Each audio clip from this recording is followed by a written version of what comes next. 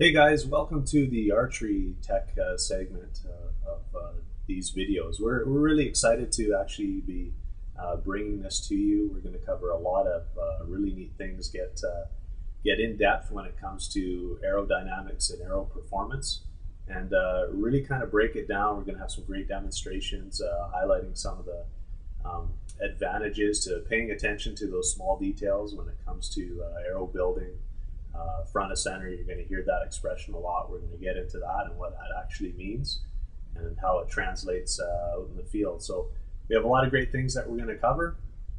But for today, we're basically going to take a look at two aero processing tips that you can use when it comes to building your arrows that will make a difference when it comes to aero performance.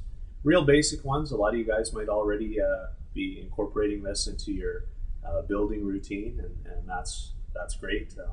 If you haven't tried it, it's definitely worth giving it a shot. And there's always ways that you can squeeze a little bit more out of your arrows.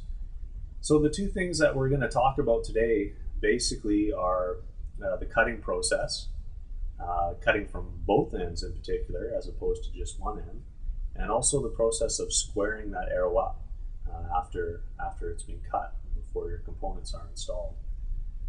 Now, the reason that it's advantageous to cut from both ends basically comes down to the way an arrow is manufactured. During that process, the straightest portion of the arrow is always going to be in the center of the arrow. So in order to take full advantage of that, cutting from both ends is a way that you can do it. It'll give you the straightest portion of your arrow.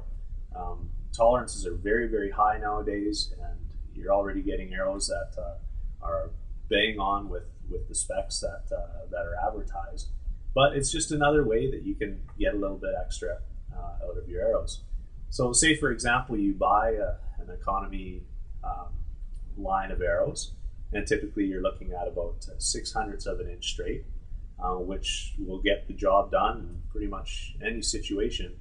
But you want to bump it up a little bit. Well, cutting from both ends, it's quite likely that you could gain an extra 100th, maybe even 200th of an inch straightness in your arrow without paying any more. So there's a great way that you can get a straighter arrow just by incorporating a simple extra step, really, and cutting from the other end. So it's a good practice to get into.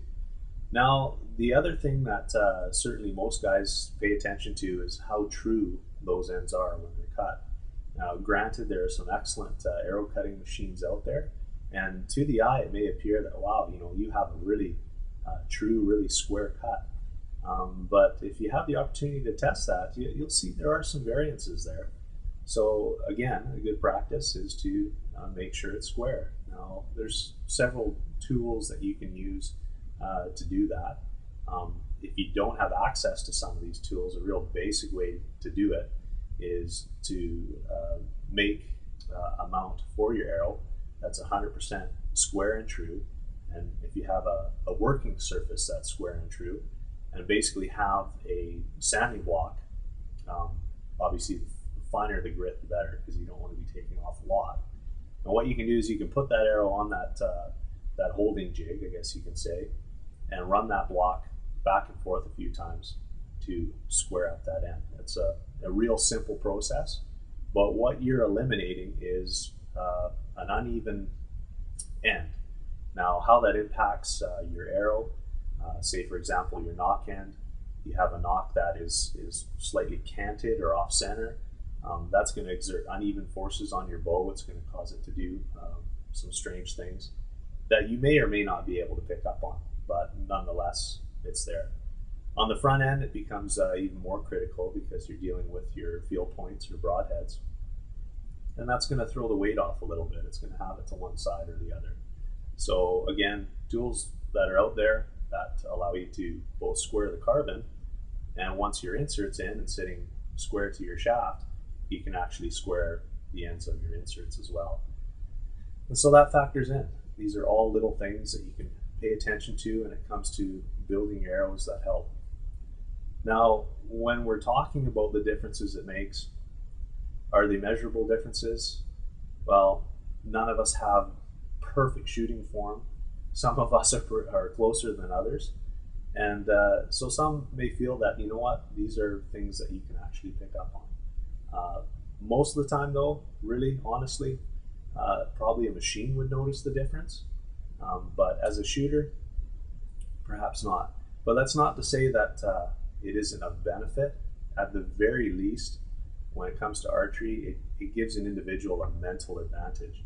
You know that you've done everything possible to that arrow to make sure that the arrow is going to hit its mark, that there are no excuses other than the shooter.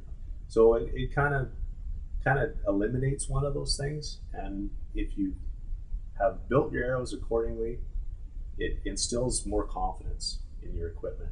It kind of eliminates any doubt. And in the archery game, sometimes that it goes a long way. Actually, a lot of times it does, having that mental knowledge that your equipment is up to the task.